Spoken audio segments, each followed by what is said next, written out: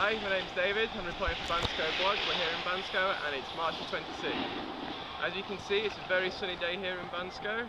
Beautiful weather, hardly a cloud in the sky. To say we're getting late on in the season, the snow's not too bad. We have nice peace in the morning up until 12 o'clock, and then in the afternoon getting soft on the top 2 inches.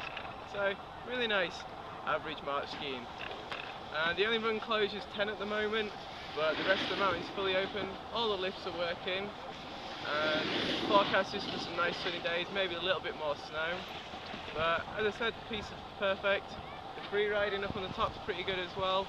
So come to Bansko and enjoy the ski.